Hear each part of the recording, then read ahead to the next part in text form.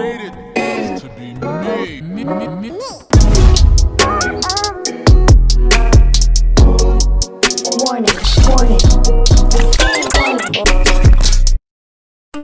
What's up, y'all? Welcome back. This is just a reminder that while we might get into some tea, some drama, this is not a tea channel. We're focused on real stories and real commentary. Now, let's get into this video. If you're a mama and you ain't got your baby and listen. Godmama. No! Stop talking about me. Listen. But I'm looking. Your grandmama's the baby. Okay, that's a wrap.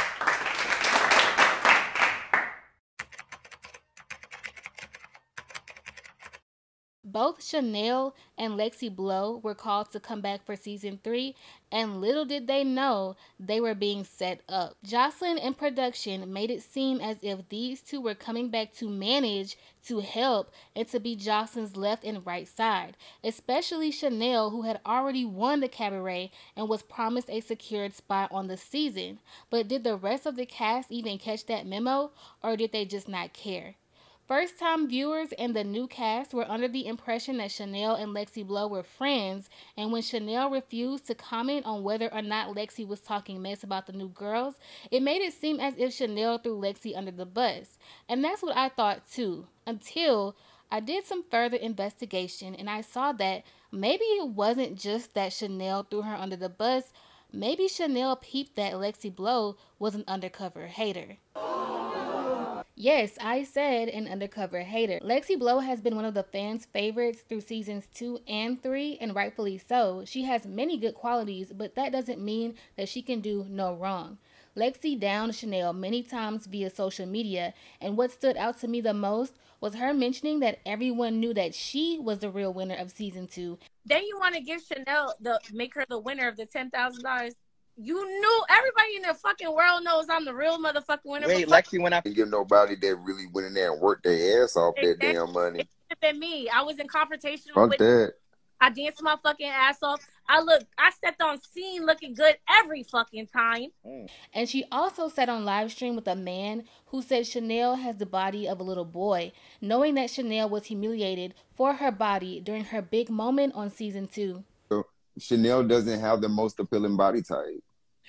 Yes, and that's the thing. Yeah. And even outside the most appealing body. She kind of like she shaped like a little boy a little bit. You came back looking raggedy. You know, I was looking good. Like, she remind me of myself when I look at her. Chanel said in her confessional that part of the reason why she didn't feel like she threw Lexi under the bus was that she felt as if she didn't have to be loyal to someone who wasn't loyal to her. After paying attention to that comment and seeing how Lexi spoke of her after the season aired, it makes sense that Chanel probably could sense that energy that Lexi had surrounding her winning season 2. Other than the things that she said on this live stream, I really don't have a problem with Lexi Blow. I think she was entertaining, and I don't think that she was messy like a lot of the other girls. She didn't come off as if she needed camera time, and she naturally was just one of the stars of the show.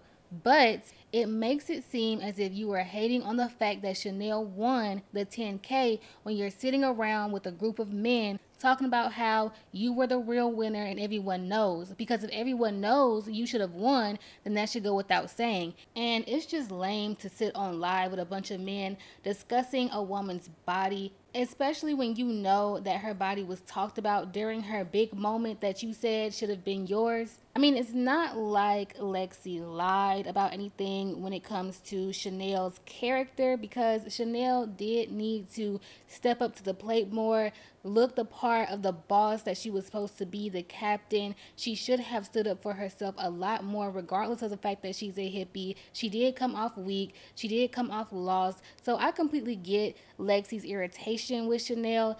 And that's why I say, even though these live streams happened after the fact, given how Lexi Blow felt about Chanel, Chanel could have peeped that a long time ago.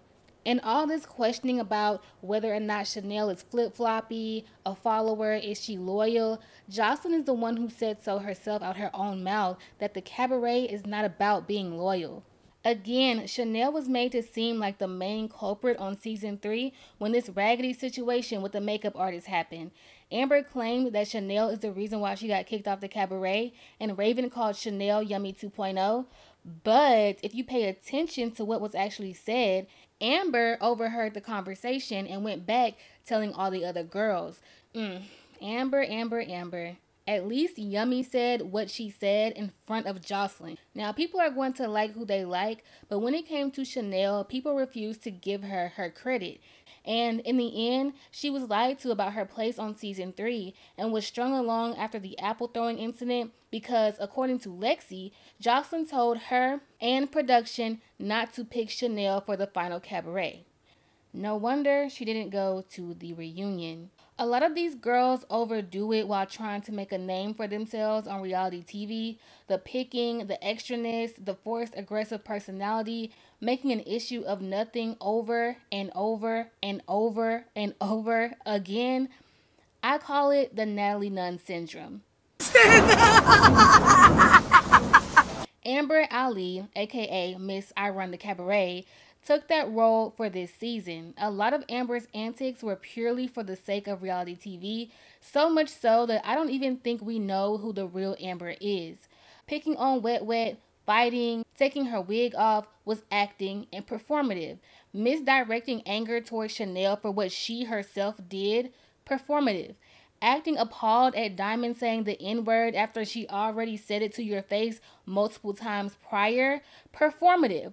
Acting like you have such an issue with Jocelyn when weeks before the reunion you weren't allowing any Jocelyn slander, performative. She's an actress, but she didn't do a good job. People like Amber because they didn't like Jocelyn. And Amber pretended to be the one who stood up to everybody. She gave people some buffoonery to watch, and in the end, a lot of people flocked to Amber out of sympathy for what happened with Ballistic. In the last episode, I mentioned how in season 2, we got to see how Jocelyn behaved when she's not having to constantly argue with or about her man.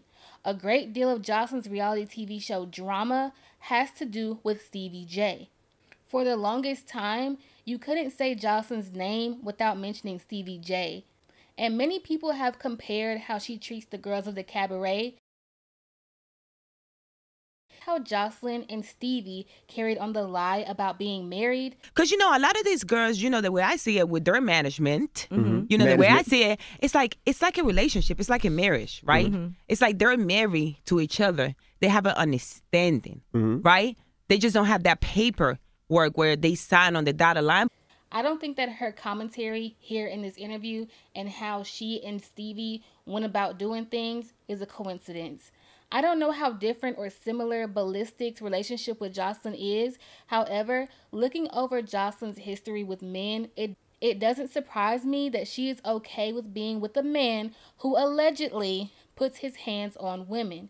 Matter of fact, it doesn't surprise me that Ballistic behaved how he did at this reunion, given the way he spoke to Big Lex on season 2's reunion, and the way he stood up while talking to her as if he was about to square up on a man. We should have known that Zeus was not going to give us all of the footage that we needed, especially with the lawsuit involved. And season 3's reunion is a telltale of what Jocelyn's cabaret has come to be. Regardless of Amber's antics and people's opinions of her, she didn't deserve what they were saying happened to her at the reunion. But what I'm also not surprised at is her dropping the lawsuit. One of the worst things you can do when people have rallied up behind you after you've been done wrong, when people are trying to support you in numbers, is tell them to mind their business after you have decided to backtrack on your legal actions. Amber is the only one out of all 4 girls in the lawsuit who has withdrawn, and many suspect that Amber quietly got paid off. But if that was the case, then what about the other 3 women, Lexi, Riri, and Henny? As of right now, they are still going strong with the lawsuit. Whatever the case may be, we may never know. Jocelyn Hernandez, one of reality TV's most controversial characters, coming from the streets of Ponce, Fort Lauderdale, Miami, strip club dancing through 10 years in young adulthood, being saved by a man when it was really a trap all along, coming from parents who one passed away from an overdose and the other having her own issues with alcohol, to later having your own run-ins with substances, which may be a part of your issue now.